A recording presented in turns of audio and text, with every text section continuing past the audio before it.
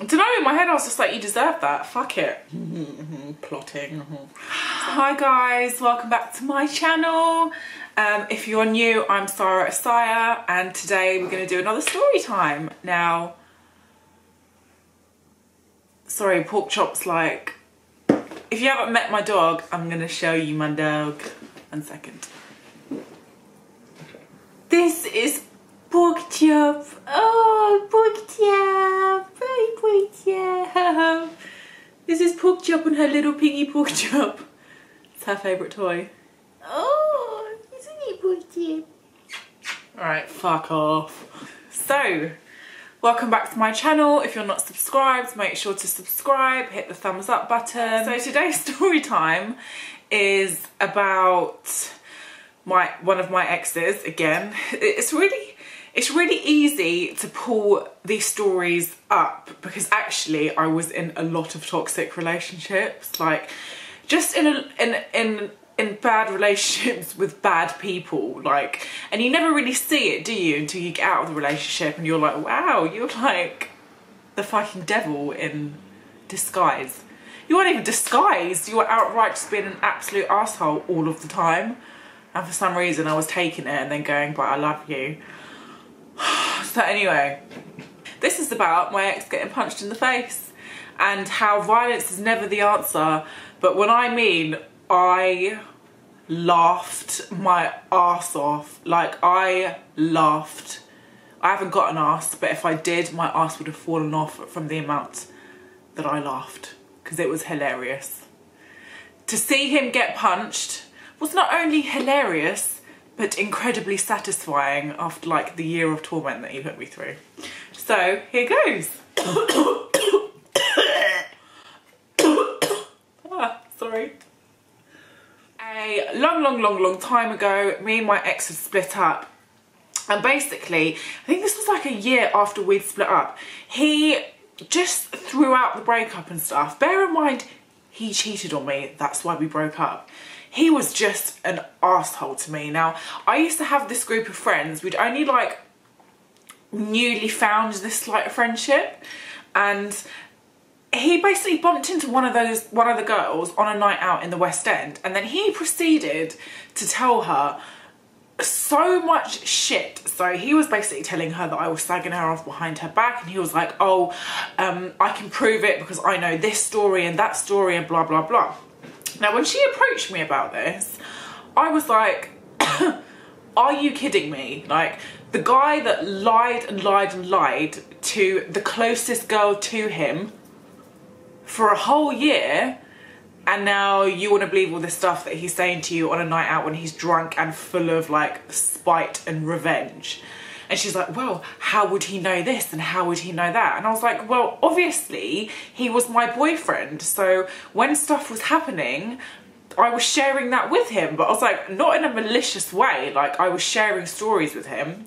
He's then turned it into a malicious story and he's relaying it back to you in that way, you dumb bitch. I was angry because I genuinely was like, if you believe him, then you're just a bitch. Like, how could you actually think that? I was just a bit like, I'm going to explain this once and once only, and I'm not going to repeat myself or go about the rounds. Like, if that's what you think, then cool. We're done. Like, this friendship is done because clearly we're not actually that close because you're stupid. Like, for real? And like, for some reason, everyone was on this guy's dick. Like, girls used to throw themselves at him. I look back to it now and I just think, why? Like, he was ugly anyway. He was actually ugly. Like, still is ugly.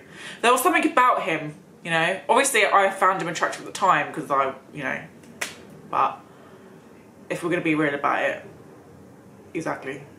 Alright? You're ugly, bro. Anyway, so he proceeded to tell her all of this crap, completely like exaggerated stories, and then made me look like a really bad person.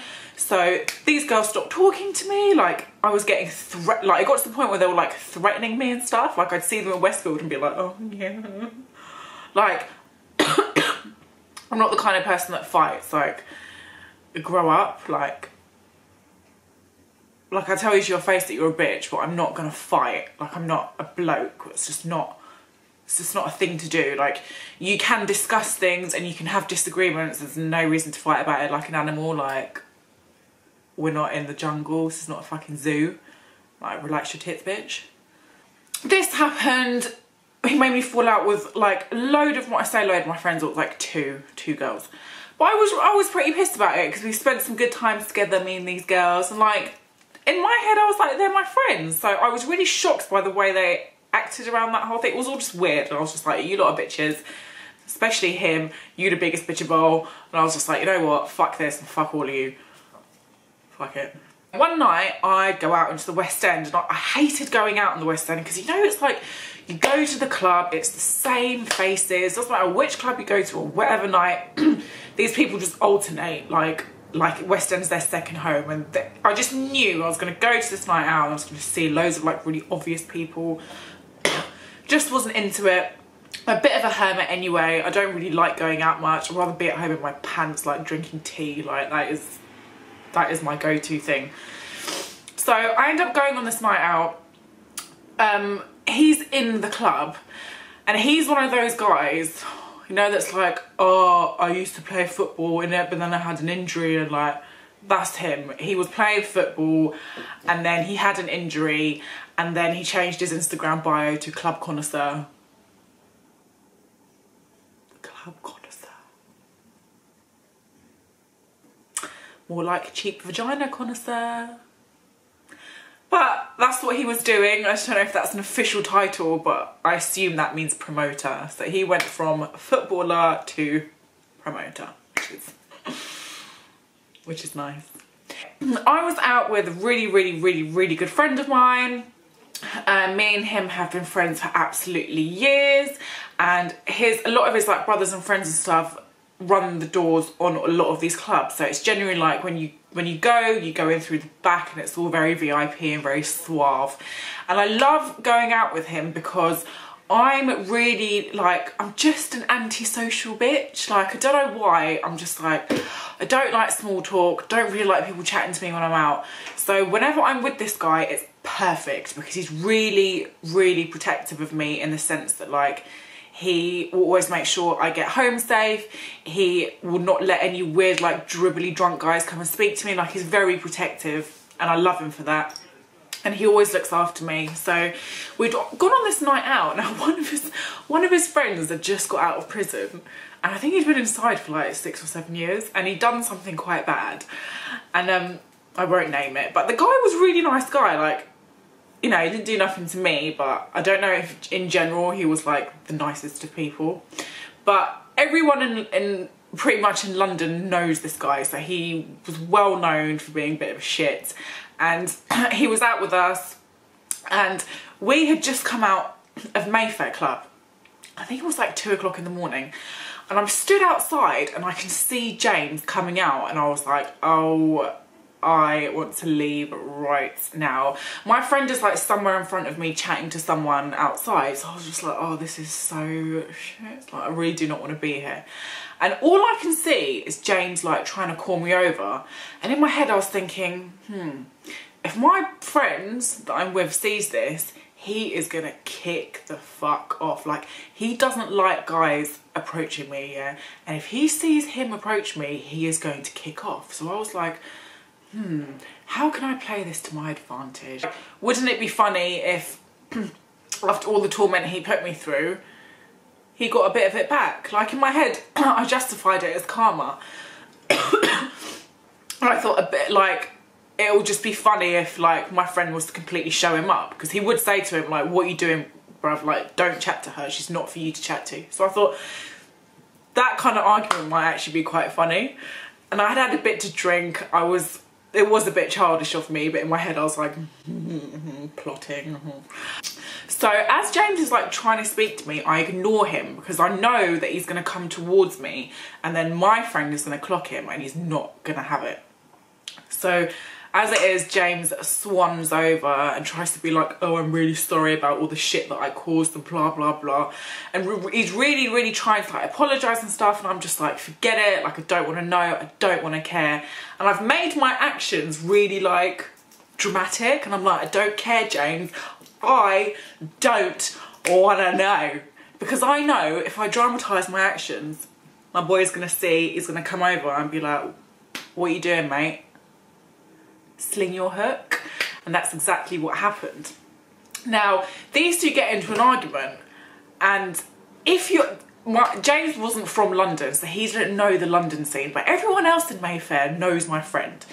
And they know not to chat shit to him because he's a bit of a... He's just well known in London, and you just don't chat shit to him because he's a well-respected guy.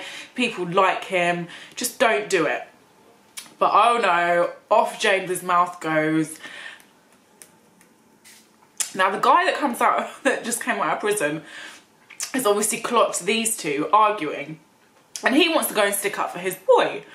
So off he comes over, and I'm just like, at this point I was like, oh okay, this is not quite how I wanted it to go. I don't think this is going to end well. And then he starts laying into James, going, who the effing hell do you think you are? Who are you speaking to? And then James got a little bit too big for his boots, didn't know who he was speaking to, and was like, who the F are you talking to, bruv? And I was just like, oh, that is a big mistake, James. Big mistake. Like, if you don't know... The thing is, you never know who anyone is and what people are capable of. This is why I don't get into arguments outside. Like, I don't want to fight anyone. I don't care if you're like 2.5 feet tall. I don't know you. You could be off your fucking head. You could take out a knife or a gun at any point and then just like stab me or shoot me in the face. Like, you never know what people are capable of. So I always keep my mouth shut. I always say my please and thank you, and I apologise if I've done something wrong, or if people are like giving me dirty looks and stuff. I like to smile and be like, hi, because then they look absolutely retarded for trying it. I'm just like, hi. Hello. But like, I'm just not one to start arguments. Anyway, as soon as he asked this guy who he thought he was, I was like, oh shit. Oh shit. And out of nowhere, this guy just punches James in the face, and I just see this 6'2" heap of shit onto the ground. Not gonna lie, I was like, you deserve that. And not deserved it because you did a load of shit to me. You deserved it purely from how you just acted in that scenario. And yeah, I don't know, in my head I was just like, you deserve that, fuck it. Come on, troops, let's go. Yeah, then after that, he was floored, and we got our stuff, and we got in the car, we fucked off, and we left. And the whole time, I was just like, oh, so satisfying. So satisfying. Now, let me remind you again, please, that violence is not the answer, and that probably wasn't the best thing for him to do. But at the time, and me being bit younger and remembering all the trauma that he had put me through, I was like, karma, that's your karma.